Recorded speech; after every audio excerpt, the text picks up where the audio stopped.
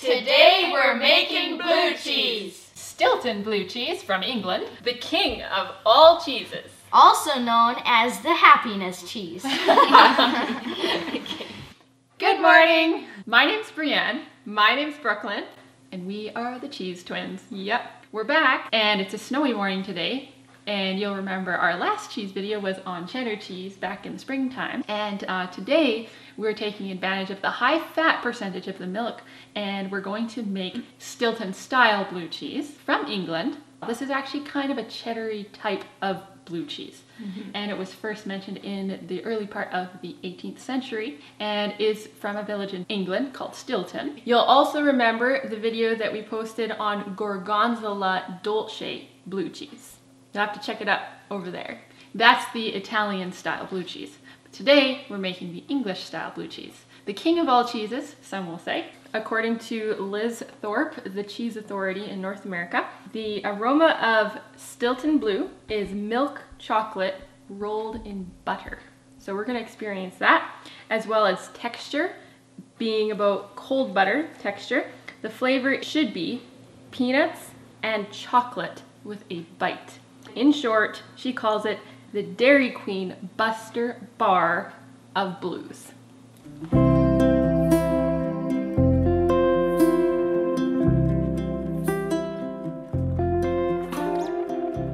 Legend has it that the special mold used to create this unique cheese, Penicillium roqueforti, was first discovered when a youth abandoned his lunch of ewe's milk cheese and sourdough bread in a nearby cave when he saw a beautiful young maiden and ran after her, completely forgetting about his lunch of ewe's milk cheese and sourdough bread. Months later, he returned to find that the natural temperature of the cave had transformed the cheese into roqueforti, or blue cheese. Needless to say, I'm sure that the young maiden and the young lad lived happily ever after and enjoyed their cheese, maybe with some chocolate and honey.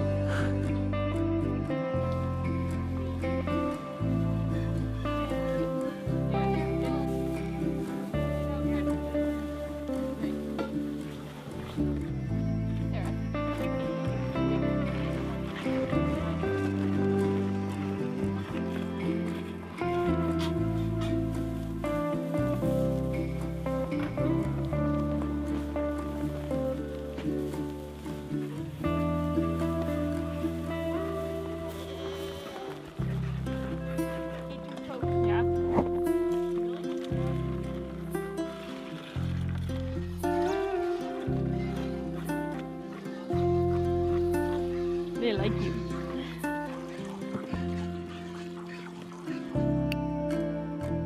There's just a little pushing it, Blue. On top. Oh, that's creamy.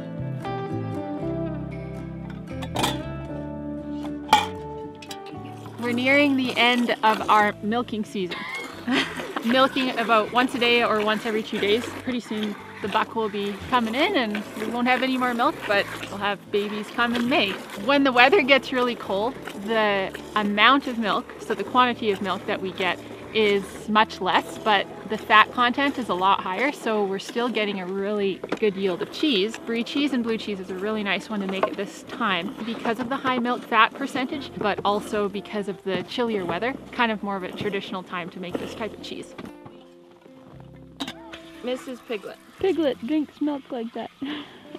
Rosie does too, and Poco does too. Making a mess on his statue. That is so funny. That's the bale hammock. Charles made it. He actually slept on it. Amber, call her name. Rosie! Rosie! Rosie, pork chop!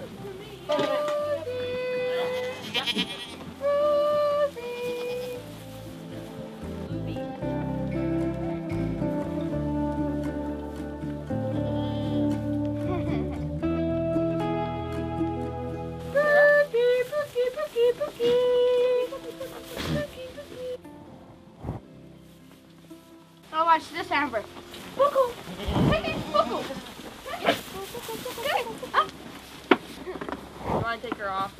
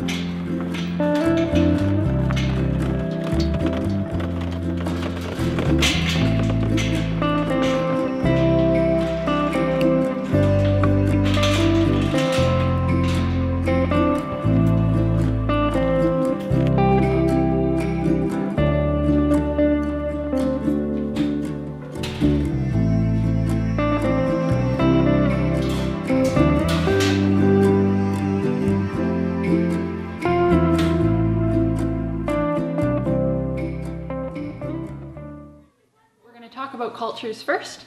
And since this is a cheddar-y type of blue cheese, we are going to add our cheddar type culture, which is MA11. You'll remember that from the cheddar video, but then also add some of our favorite mesophilic culture, which is the Floridanica.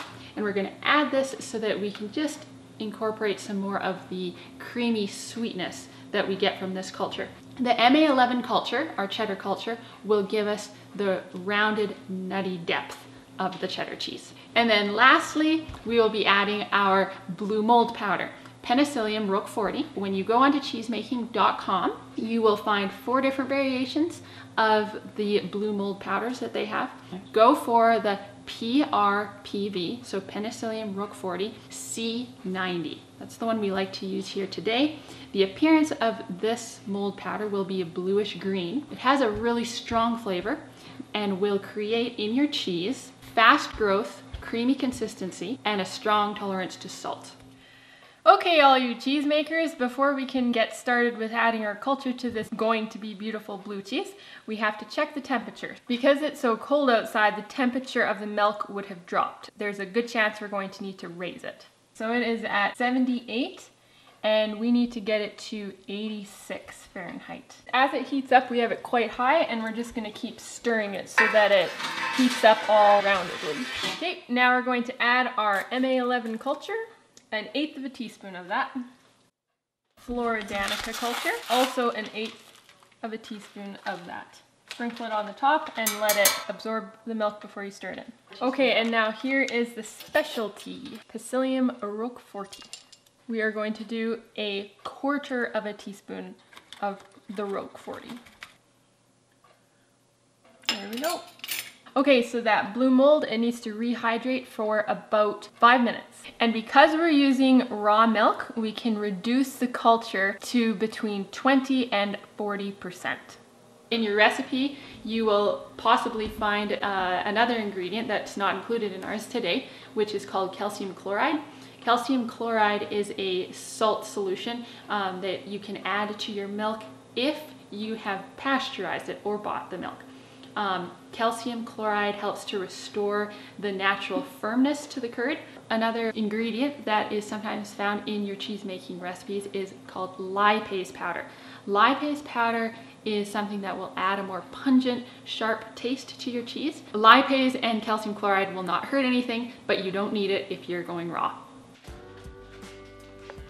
Monterey Jack smoked in applewood in our smoker. And you can see the video up here of Julie and Charles making their amazing homemade smoker. It is absolutely incredible. These are all smoked with applewood and a bit of birch. They smell amazing and taste even more incredible.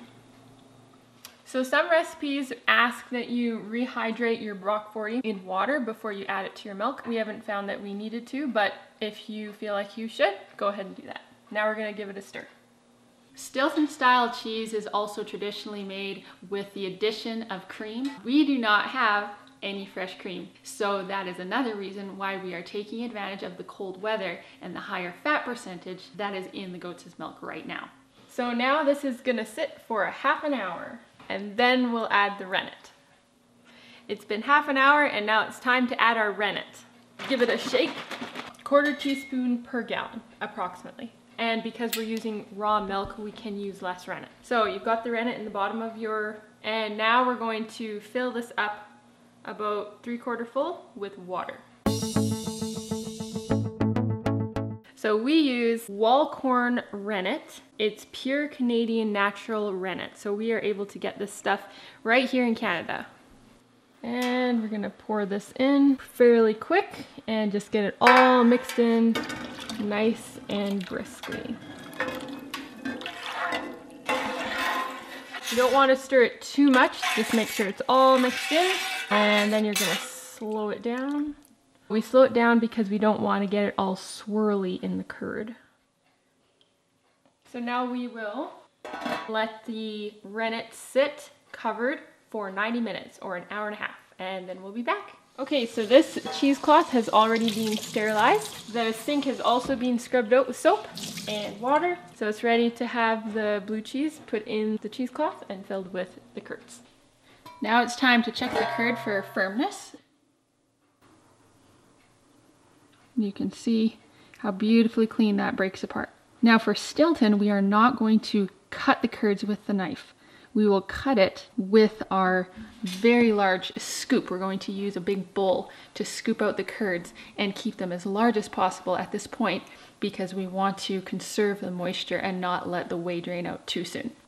Now your recipe will possibly say take your curds out with a slotted spoon.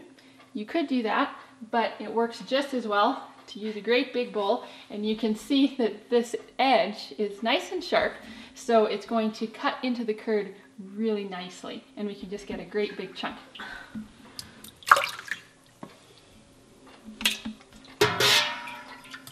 Speckled cheese.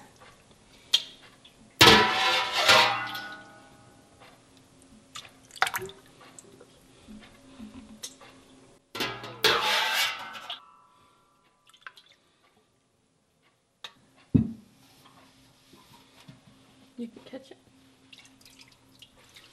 Now you're going to take the corners of your cheesecloth and tie them in an X fashion. Grab a piece of parachute cord, works really well for this, to tie it into a bag once we have the knots made. Be really careful at this point to not let your curds come over the edge of your cheesecloth. Once the curds begin, then you have an avalanche of cheese. Very important at this stage, especially if you're doing this in the summertime, to not let this stay open. In the case of there being any kind of flies or bugs in your kitchen, the flies will come into these curds and lay eggs, and you will later find maggots in your cheese. Unless you want maggot cheese, make sure you cover it up.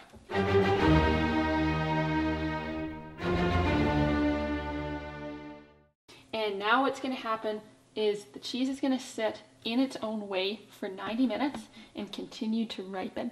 And this is also going to increase the creaminess and also the moisture content. 90 minutes and we'll be back. Hi, Brooke. Okay, so we're back. It's been an hour and a half, and now we're going to take out the whey, save it, and you can use it in your bread or in your cakes or drink it. You can make whey lemonade or go give it to your goats. Now make sure that before you move your cheese, you have your hanging apparatus prepared. We have set up over here just a couple of stools and a chair and a piece of wood. Make sure that you have a rug or a towel underneath so that any spills will not damage your flooring. So the way we like to do it is bring it up around here, down again, and make a square knot. Right over left, left over right. Please. It's not high enough, so we're gonna just adjust here. Now this is another use for cheese presses. Okay, multi-use cheese presses. There we go. All right, this is my patented idea. Now we're gonna let our curds drain for half an hour, and in about 15 minutes, we're gonna just move this around a little bit just to help take away the matting that happens around the cloth, and then it'll just allow it to drain a little bit more freely. And you could taste your curds as well. It's a nice time to do that. If you would taste any hint of fruitiness or fermentation, you would want to make this maybe into cottage cheese or something like that. But these curds are tasting really, really good. Our cheese has finished its time of hanging, and you will know that it's finished by looking to see if it's still dripping. There are a few drips still coming out of our cheese. It's been plenty enough time though. If you have a small batch of cheese, you will only have to leave your cheese hanging for half an hour to 45 minutes. But with this bigger batch, we have had to leave it hanging longer. It's ready for the next step. So we're going to take our bag of curds and go back into the sink, and then we're going to gently press it for the whole night. Okay, so yeah, this is a really big batch of cheese. We have a good yield here. Another factor that has influenced this cheese having such a large yield is we used a little bit more rennet than what we would have had to. We used 2 teaspoons of rennet. You would be able to get away with 1 teaspoon of rennet for raw milk Stilton. If we had used less rennet, we would know that our curd is going to be a lot softer, and the yield would probably be a little bit smaller than what we see right now. If you want a harder cheese, a little bit more rennet If you want it softer, a little bit less. Now we're gonna just work the curd a little bit. These are the cheese mice in the cheese kitchen. And be really gentle with your curds. Softer curd cheeses, you want to preserve that moisture in the curds. So you can see a lot more of the whey has come out. And now we're going to just gently twist this a little bit, just to keep it more uniform. And we're gonna rig up a little press on top of it. We talked earlier about Stilton being a cheddar type of cheese. And everything that's happened today, you'll notice, is kind of similar to the process that we took when we did our previous video on cheddar cheese, in that the cheese has kind of been cheddared, I guess, all day. When we're hanging it, we're letting it sit in the whey. It's just having lots of time to develop its acidity, which will be influential later on in the cheddary nutty taste. Piece of plastic here to keep the moisture from infiltrating into the board. Now we have just a pot of water, about 8 pounds, 8 or 10 pounds or so. Make sure it's not too heavy, because if it's too heavy, you're gonna have too much loss of whey too quickly. You want it to drain nice and gently and slowly. We're gonna leave it here overnight. See you in the morning. You're just gonna stand here and look at the camera again? Okay, all you curd nerds, good morning. It's just slightly past 9 o'clock, and we're going to pull it out of its press apparatus, and then we're going to start the milling process. And we're going to break our curds into 1-inch chunks. This is kind of like a dry jack. Beautiful. There we go. Beautiful curd. Look at that. Okay, let's give it a taste now. Really important as well to taste it before you salt it, because the salt would mask a lot of any fermentation or fruitiness, which we would want to be on guard for. But we're good. So now we're going to start breaking it up.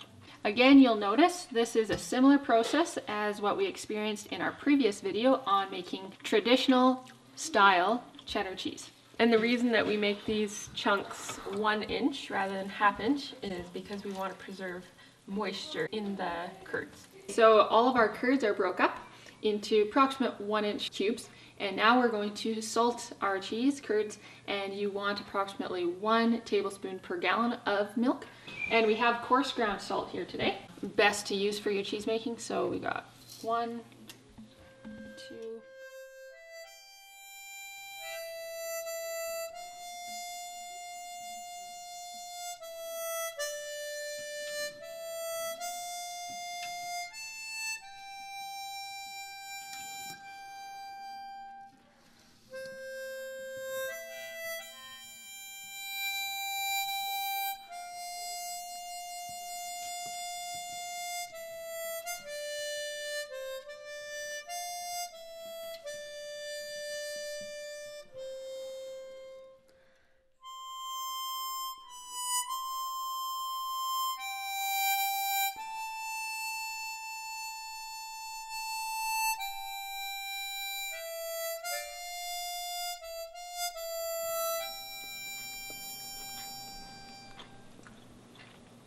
Is it good, Brooke? Mm-hmm. Yeah. If we aged it for 3 to 4 months, then you're going to really get a salty taste. However, our family's favorite way to eat Stilton blue cheese is about 25 to 30 days old. So that's definitely a young cheese. We're going to add a little bit more salt. Otherwise, we found that with only 25 to 30 days of aging, it doesn't create too much of its own sodium. Natural salt. Natural sodium.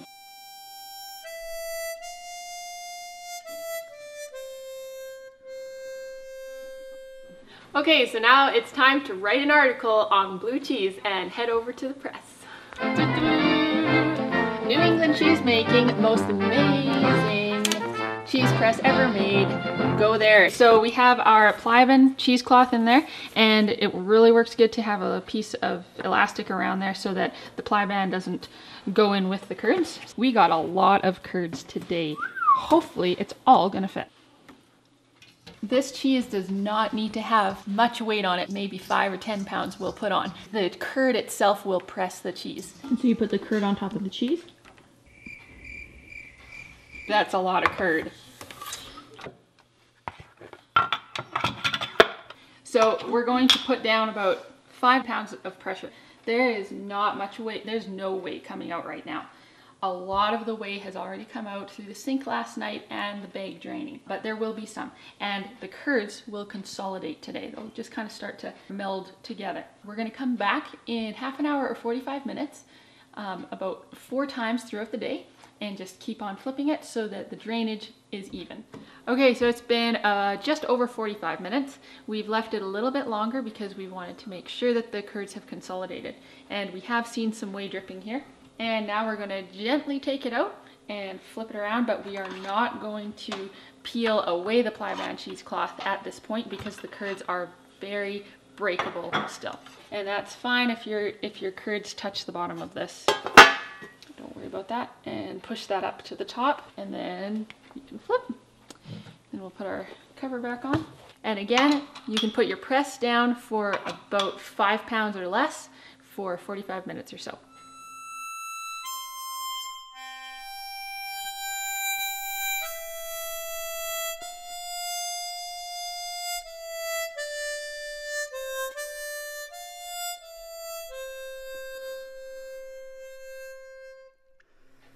Now we are going to do our 4th flip. After that, we're going to leave the cheese for 8 hours, flip it 1 more time, and then over the course of 4 days, you're going to flip it 2 or 3 times every day. Throughout this entire process, you should keep your cheese at approximately 20 degrees Celsius, about room temperature or slightly below. We are going to be waiting and watching for the beautiful bloomy rind to appear. Take about 4 or 5 days. And now at this point, it is no longer necessary to put any type of weight on the cheese. Good morning, everybody. We are now into the morning of the 6th day of making our Stilton style blue cheese. Every day since we started our cheese, we have flipped it 2 times per day.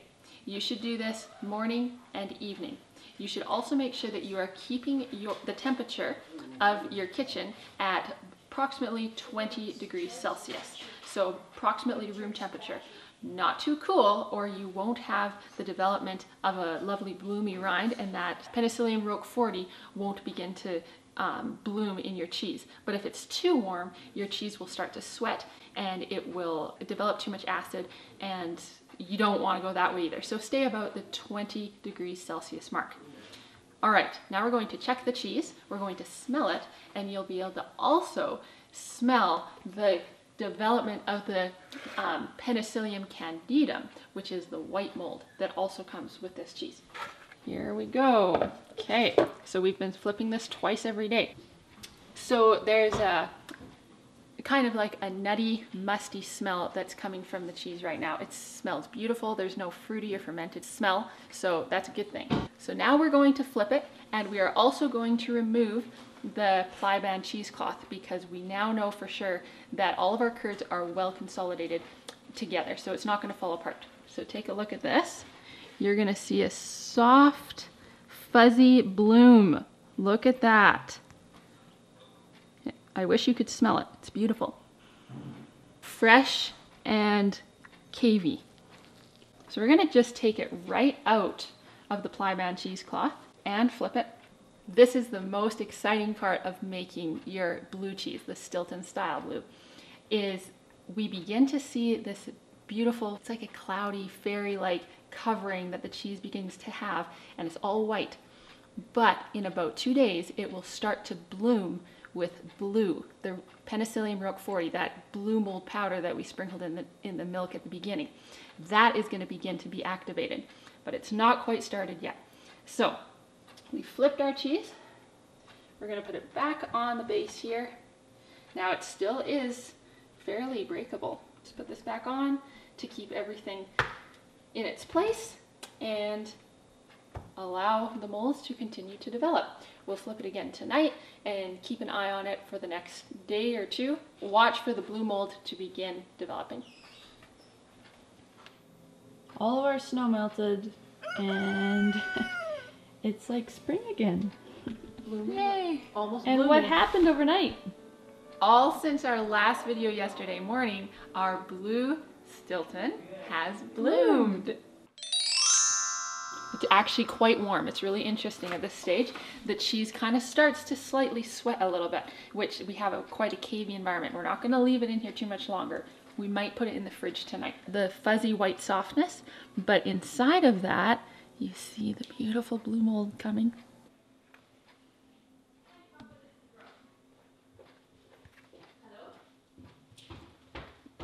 It's becoming a cheese mushroom. Okay, so now we're gonna flip it. Still be very gentle. The curds are quite breakable yet. Here we go. It's flipped.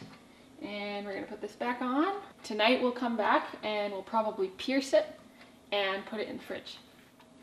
Good evening. Our blue cheese has continued to bloom all day. Take a look-see. Ooh, wow. Did you say ooh or did you say blue? Yes. Your baby has blossomed. The baby, ooh, I love the baby. This has been exactly 7 days. This cheese has not been in the refrigerator. It's been here on the counter the entire time. Next, what we need to do is pierce the cheese. This is what's going to create the beautiful bluish green veins that you see as being characteristic of blue cheeses. You need a knitting needle, clean it off really good. You're going to pierce the top and then you're going to pierce the bottom, particularly because this is such a thick cheese. If it was smaller, you would probably only need to pierce from the top. About a half inch to 1 inch apart, and that is going to create airways for the Penicillium roqueforti, the blue mold, to be able to have a chance to breathe and grow inside those holes.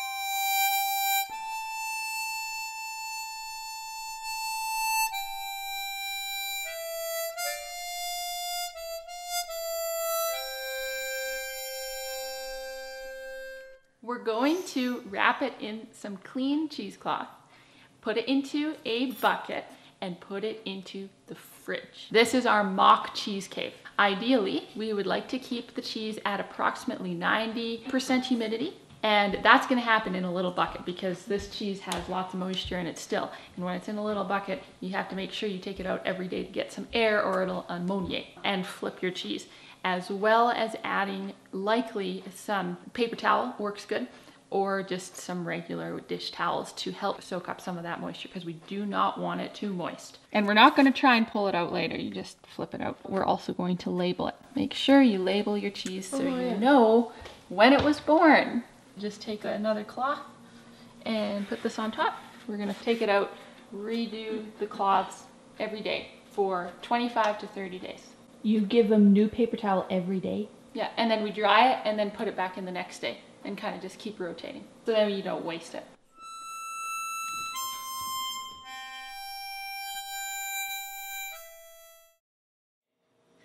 Hi everyone! Today is time for the blue cheese checkup. It has been 30 days since we last were here, and every day, once a day, we have taken the cheese out of his little cave and we have added new paper towel to it to help to take up any excess moisture and made sure that our cheesecloth also stayed nice and fairly dry, and we're gonna go check it out. So come on!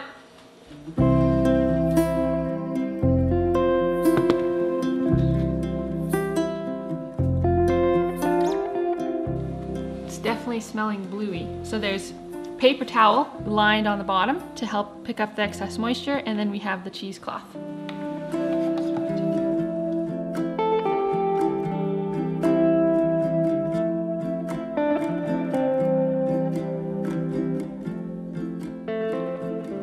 We can see some red bacteria linens growing as well. We're going to scrape some of that off today.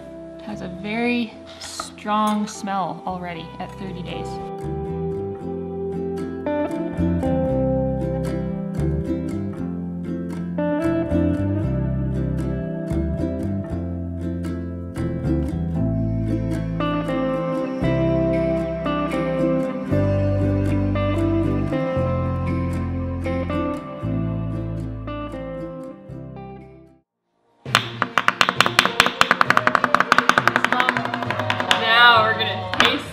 We would be able to leave it for like 3 more months and oh boy, it'll get strong. Oh man. Is it strong? Whoa, that's like really, really creamy. Marble. Mmm. It's very melty. Like butter. Ooh, that's good. That's amazing. Look at that. Oh, look at this is so amazing. This is the happiness cheese. We get to, oh. Okay, so my analysis is that this cheese is dense and gluey. The texture is buttery leather. Kind of like suede leather. Yeah, like Julia's moccasins, her buttery moose hide leather. Yeah, definitely mushroomy. Kind of like cooked portobello mushroom. Something like that. The dense part, yeah. And in looks, it's like gray brick marble. Looks like an old stone chimney in England or Ireland. Like, can't you just see the chimney, you know? Fudgy mold. Cheesy, fudgy mushroom. And if you're looking for a recipe to use your blue cheese in, check out the video that Sarah made a couple years ago on how to make blue cheese stuffed figs. So that concludes our Stilton blue cheese making adventure. Making the most romantic of all cheeses. And if you like this video, please put a thumbs up, subscribe, hit the bell button, and share it with a friend, especially if you know someone who makes cheese. And also don't forget to check out cheesemaking.com for awesome cultures, awesome cheese press, and fantastic service. Fantastic service. And tons of free recipes online as well. And keep your eyes peeled for future cheese making videos.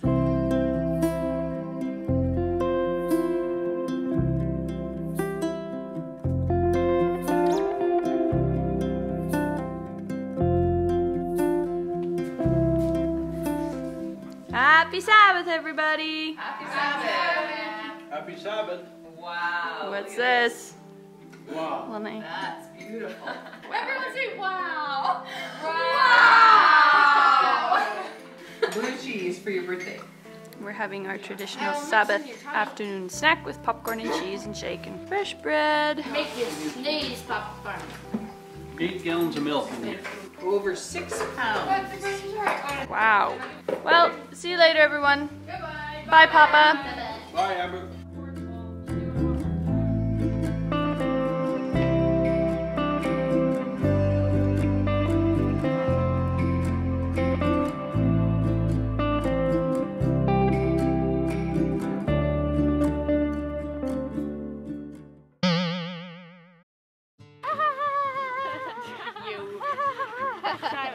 Oh, do it again. I have an idea. Say it together with energy. Good morning. No, and again, look at the camera. Okay. Look at each other. Okay. Take a breath and turn to the camera. Okay. Good morning. What are the cheese? Good morning. Good morning. Oh, you. Okay, come on, I'll do it breathe. together. I Just breathe. feel Okay. together. Ready? Good morning. We will have to show them how to dip it, like do a fondue. A blue fondue. A blue fondue. It's so cold outside, the temperature would have dropped quite significantly. So the temperature would have dropped because it's okay from when it came out of the goat. 21, 24, and 27, 30, and you're done. So we actually are able to reduce the measurement. And now we're gonna go over to the sink and dive in. And we will wait. How long are we gonna wait? Now you got that song in my head. The baby, the baby. Hey, I can mute all of this. It's fine. Can't think of any words. Okay, what word are you looking for? Like, That's why she can't find it, Brooke. it's this word. Look it up in my brain. Here we go, advertising for Canadian Tire again. You girls are not cheese nerds, you're cheese girls. And remember, God made you special, and He loves you very much. Bye!